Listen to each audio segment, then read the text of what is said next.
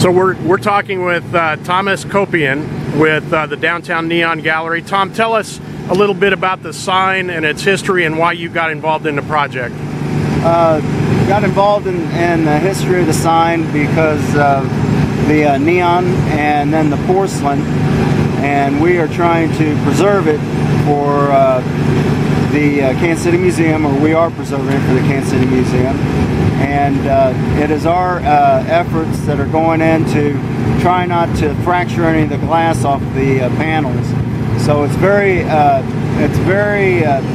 critical that we try to do it as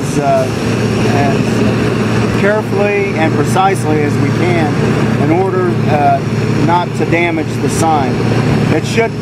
One beautiful thing about porcelain enamel is it will polish out and it will look like brand new once we get to it. That's the beauty about porcelain enamel. So that's our goal, is to try to pull it down with minimal amount of fractures or anything like that. And then you'll pull these down panel by panel once you get back up there. Yes. Okay. Thank you very much. And you partnered up with CEI on this project? Yes. CEI Mechanical Electrical, Kansas City. Okay. Thomas, thank you very much. We're going to let you get back to work. Okay. Thank you.